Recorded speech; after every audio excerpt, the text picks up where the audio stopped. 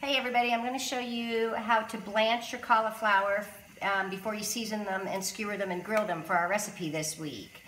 Blanching is a cooking technique where you add vegetables to boiling and salted water just to remove the raw, bitter edge, but you're not really cooking them all the way. They should still be tender but crisp.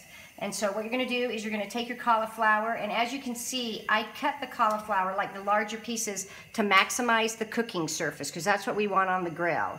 But then you just add them to the boiling water, and really they're going to cook for about a minute. You're not really cooking them, you're just removing that raw edge. And this is what this is going to do, is it's going to help your cauliflower cook more evenly, and it also helps you for when you're skewering it. So once you get them in there, you just pull them out and see how the color kind of brightened up, and you're going to immediately put them in ice water. And what that does is it stops the cooking process. I'm just going to go ahead and turn that off. And then, once they're out of there, we're going to go ahead and drain them.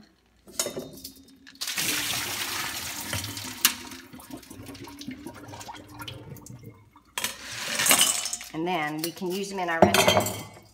So what we're going to do is we're going to take our cauliflower, and I'm only just going to do a portion of this, but we're going to add that, or like our blanched cauliflower and our raw onion, and see how I kind of kept them in pieces. That will just help you when you're skewering them, or in wedges. That makes it a little bit easier.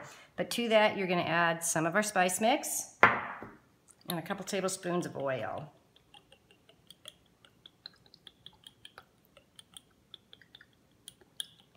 And then you just want to toss liberally. You want to get that seasoning all over it. And then as you can see, I've got my skewers, my wooden bamboo skewers, soaking in water. And what that's going to do, it's going to prevent them from burning up on your grill.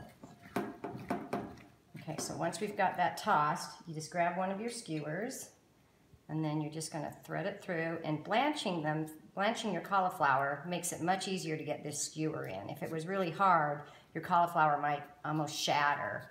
And you're just going to alternate pieces of cauliflower and red onion.